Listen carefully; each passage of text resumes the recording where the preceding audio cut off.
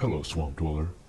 I found your channel after your 10 scary and strange Park Ranger Horror Stories video appeared on my YouTube homepage, and I noticed you cover a lot of missing persons and missing 411 style cases. It's quite difficult for me to talk about, so excuse me if my retelling is less than stellar, but I think you might be interested in what happened to my brother, Jacob. Outside of a few initial news reports back in the early 90s, it's not one of those heavily featured cases in the media, so I don't think your viewers will have heard much about it. Now, having gotten my little disclaimer out of the way, I'll get on with it. Every 4th of July when I was a kid, my dad would drive me, my Uncle Ralph, and my little brother out to a place called Big Bear Lake in my native California. Big Bear is a beautiful snow-fed reservoir, set into the hills about 30 miles outside of San Bernardino. Given how pretty it is up there, it's only natural that the South Shore is teeming with cozy, cookie-cutter log cabins, and little marinas offering water skiing lessons. The hills around Big Bear are also home to a number of relatively flat, tree-ringed meadows that are designated as campgrounds, and it's at one of those that we'd pitch our tent come Independence Day, before firing up the grill, mingling with other campers, and watching the fireworks with awe and wonder as the sun came down. I used to look forward to those camping trips every year. They were the highlight of my summers. So I suppose it is ironic that one of those camping trips will come to haunt me for the rest of my adult life. The final trip to Big Bear we ever made as a family. The one where my little brother disappeared without a trace. It was the 4th of July, 1991, another roasting California summer. Since we had arrived earlier that morning, my dad and uncle had long since set up the grill and were making friendly with some of the other campers, while 10-year-old me and 6-year-old Jacob played with a group of their kids.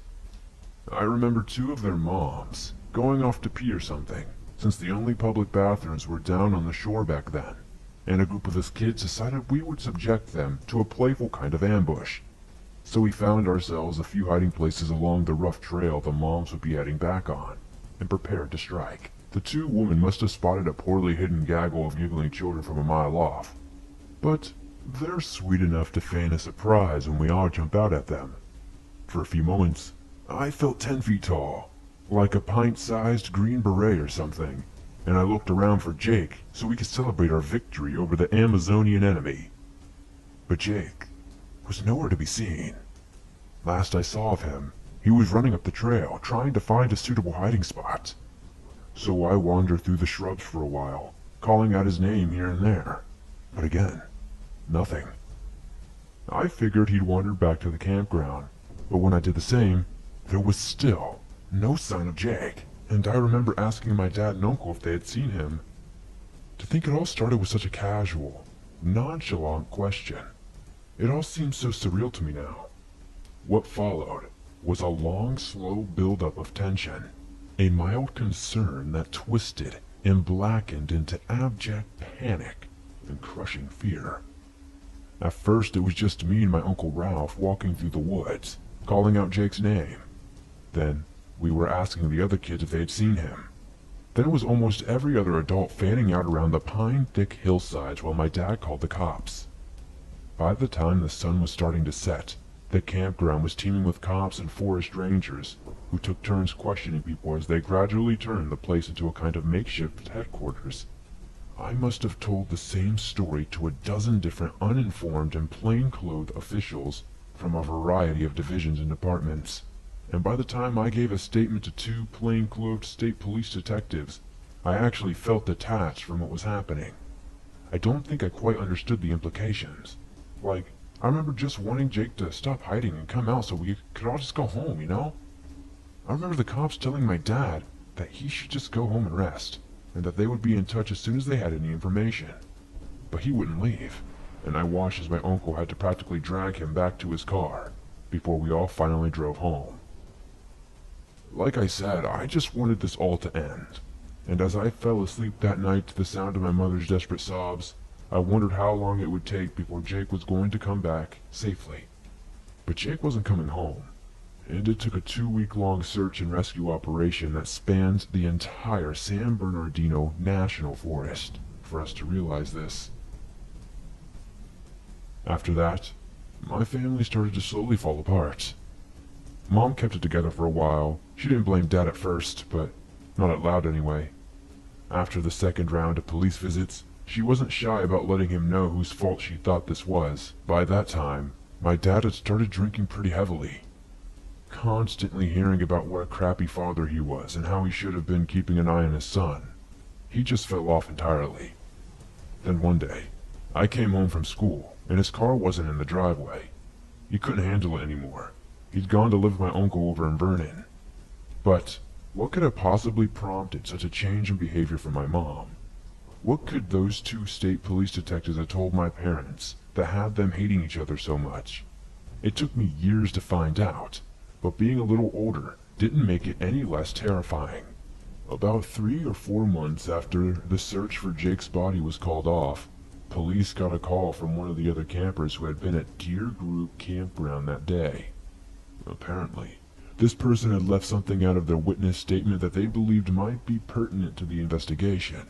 A short while before my dad alerted the other campers that my brother was missing, the person had been walking from the lakeside when he'd seen someone moving through the woods away from the direction of the campground.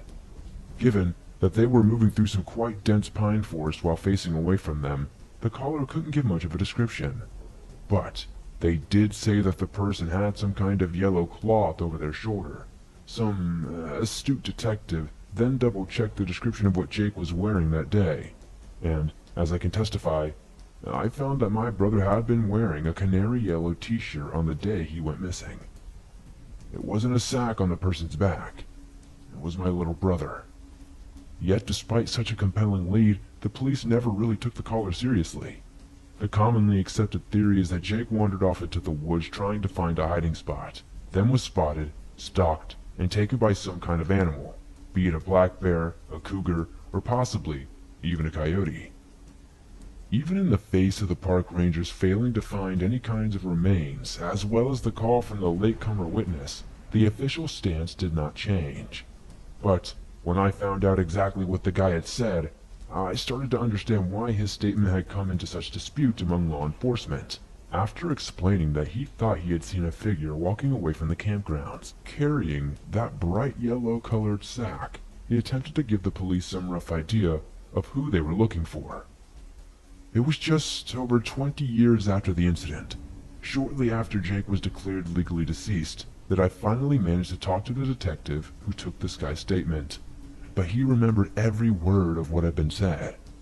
At first, it had been a witness statement much like any other, but soon this detective was shooting his partner incredulous looks, as their witness statement was turning into something unusual.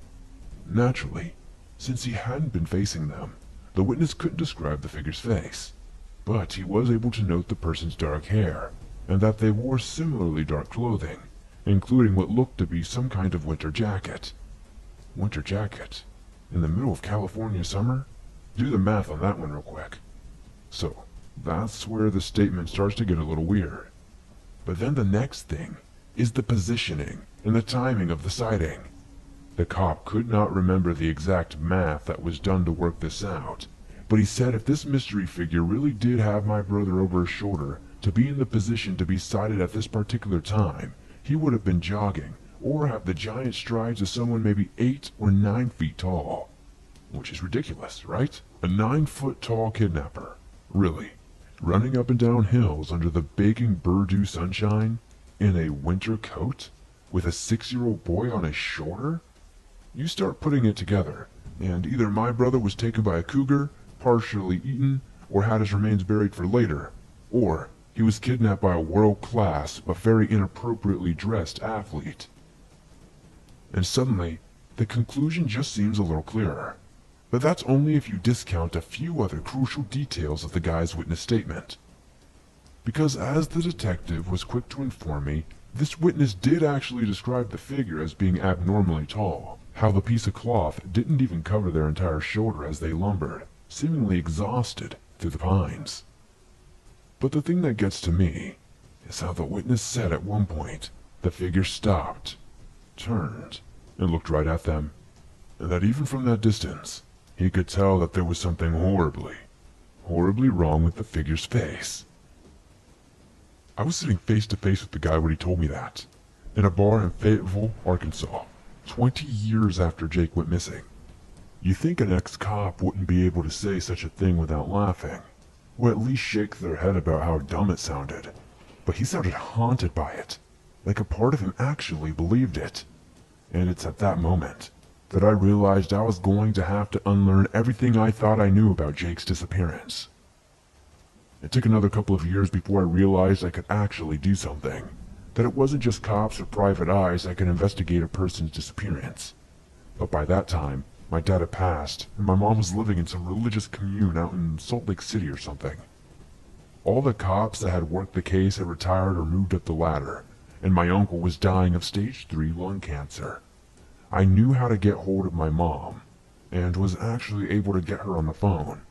The group she's with is weird, but not unfriendly. But as soon as I mentioned Jacob's name, she hung up. I get it though. She spent 25 years getting over it. I understand exactly why she does not want to go waking snakes. Next stop was my Uncle Ralph's place over in Vernon. He had this sweet, older Mexican lady living with him, who made sure he had his pain meds, but he still wasn't doing too good. I hated seeing him in that grim, dusty, chemical-stinking hellscape. But as he put it, he worked there all his life. He'd die there too. Ralph leveled with me. He'd always been against my mom and dad's idea of just accepting that Jake was gone. He said he understood my mom's idea that the false hope would just consume them, but reminded me that acceptance hadn't been easier on my father, and his alcohol-related death, or my mom and her goddamn doomsday cult friends, his words, not mine. Needless to say, he approved of my proposition to search for answers regarding Jake's disappearance. But he did have a caveat. He said the point wasn't so much to find anything. The search would be its own reward. I'd be able to reassure myself that I'd at least tried to do something, and that might just prevent me from losing my mind or drinking myself to death. And so it came to pass. For the first time in 24 years, I made that fateful journey up into the hills around San Bernardino, to the last place I saw my little brother alive, Big Bear Lake. When I say it was not easy, I mean that in every possible way. Emotionally it was tough, but getting the time off of work and driving down from Oregon was a real son of a bee. But I had my plan laid out, and I was sticking to it. I'd hike around Big Bear every day for a week and just sort of see what I could turn up. I know that seems like a dumb plan, but my uncle said it wasn't so much about finding Jake, but rather finding a way to secure my own sanity. I had booked myself 6 nights at the Bear Creek Resort. Not the fanciest place, but it's a location near the southern trailhead, and it made it preferable to any of the other extravagant hotels. Besides, what I was about to do was about as far removed from a vacation as I could possibly imagine. The first day's hiking felt like opening up an old wound. My mood sank lower and lower as I walked towards the trails, towards Deer Group Campground, and by the time I actually laid eyes on the place I felt like a scared little boy again. It was heavily overgrown and completely deserted, but the way the ground flattened out a little, the way the trees were positioned, I recognized it instantly. I could make out almost the exact spot where we had camped that 4th of July. The trail that me and Jake walked off on. Places the cops had parked their 4-wheel drives to shine flashlights onto, maps splayed across their hoods. I don't believe in ghosts, but after seeing that old campground, I believe a place can be haunted.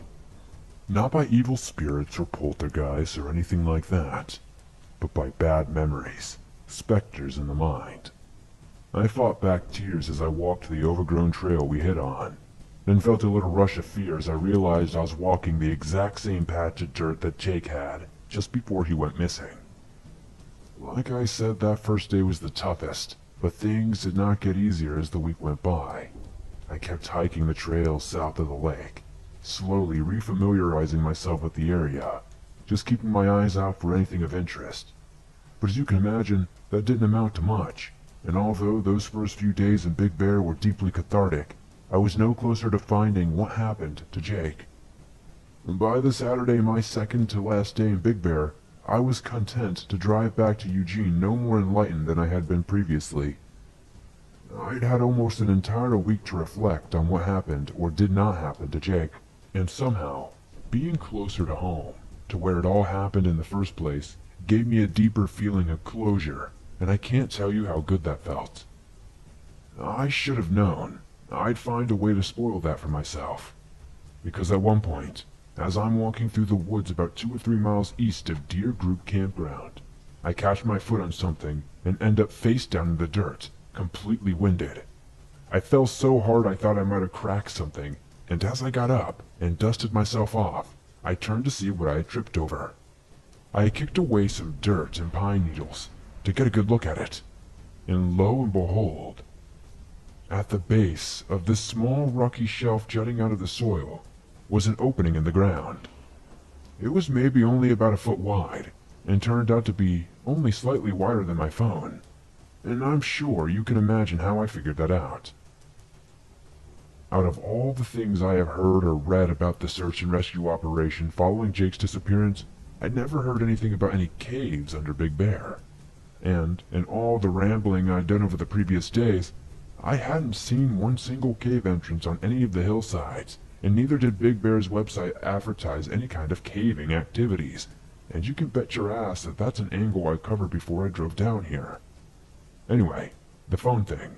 At first I shined my phone's flashlight into the fissure, which is how I determined that it was rather deep into the earth. Then, since my phone case has a little wrist loop which stops me from dropping it, I was able to tie my headphones to it before carefully lowering my phone into the aperture of the earth. And since I did this while a video was recording, I figured I might be able to get an idea of how deep or large the cave was. I give it a good minute, making sure I twist and turn the headphone wire so to get as much as a 360 recording of whatever was down there. But when I pull the phone back up and play the video back, I don't see a thing. I can see where the flashlight is illuminating and the immediate darkness in front of the camera, but the light isn't bouncing back off of any cave floors or walls. I'm no geologist, but I don't think you need a college degree to work out that there's a huge damn cave system in the Purdue National Forest, and one that seems to have been previously undiscovered. I spent the remainder of that day trying to find an entrance to such a cave system, and had no luck whatsoever. The following day, I had this dull ache in my elbow and ribs where I'd fallen, so after a quick visit to the Bear Valley Community Hospital, where I was assured that it was nothing but some heavy bruising, I decided to give the San Bernardino National Forest HQ a call to inquire about the cave system I inadvertently discovered. Even though I'd not seen or heard anything about caves around Big Bear, I was still surprised to hear that not a single park ranger had ever come across any kind of subterranean passage during all of their years rambling around the forest. When asked why I asked about such a thing, I explained to a friendly park ranger by the name of Mike Garza that it involved a missing persons case from 2 decades prior, and after that he seemed even more willing to help out than he was before. He said he'd make his own inquiries before heading up to the area I'd specified, and that he'd call me back during the following week or so to let me know if he had found anything. Again, I was almost certain the cops would have covered such an angle in their initial investigations, but still it could not hurt to try, right? Well, a week goes by, and I've yet to hear back from Ranger Mike regarding the cave system. I figure he's just busy or something, so I don't take it personally. Only, when I called to check if he had made any progress, I was told that Mike wasn't stationed with the San Bernardino team anymore, and that he had handed in his resignation just a few days before. That seemed incredibly sudden, and I asked the person who answered what prompted such a sudden departure. The guy had no idea, but when I mentioned that I'd spoken to Mike regarding a previously undiscovered cave system, there was a long and pregnant pause. The guy then told me that Mike had mentioned something like that in his final week on the job, and that one day, when he had returned from a longer than usual patrol, he seemed different. When I asked him to clarify exactly what he meant, the guy said Mike seemed anxious to the point of paranoia, refused to talk about what was bothering him, then announced he would be quitting a few days later. He cleared out his desk, emptied his locker, and that was the last day they had seen him down at the Purdue Ranger HQ. I've tried to get some contact details for Mike Garza, but as one former colleague of his said, Mike just about dropped off the face of the earth after he quit. I've got many questions surrounding what happened to Mike after he left the Forest Service, with the main one being, what the hell did he see or do after we spoke that left him so freaked out? And whatever it was, could it possibly be connected to my little brother's disappearance? Jake's apparent abduction is something I've been privately investigating for years now, but apparently I've hit some kind of brick wall. And until I find out what happened to Mike Garza, I don't think I'll ever get anything in the way of definitive answers. But as I said, this is something I'm continually working on, and in light of what I've discovered, it's not something I'll be giving up on anytime soon. I hope you have found what I wrote to be of interest, considering the content of your channel, and if you'd like to hear any updates regarding my investigation, please let me know, as I won't hesitate to inform you of any updates. I hope to hear from you soon. Yours truly, Ray Duwall.